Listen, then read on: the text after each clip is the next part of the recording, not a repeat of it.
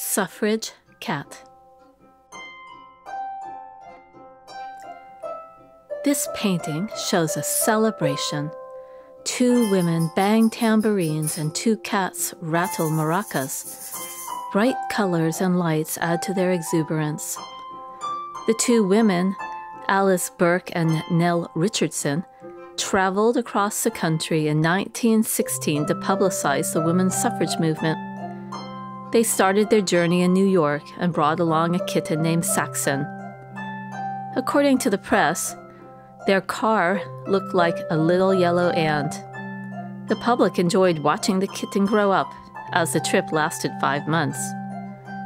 The painting is also about love, the love that Alice and Nell hold for their cat. I think many of us can relate to that. The painting has both flat and three-dimensional elements, such as flowers, lace collars, and stars.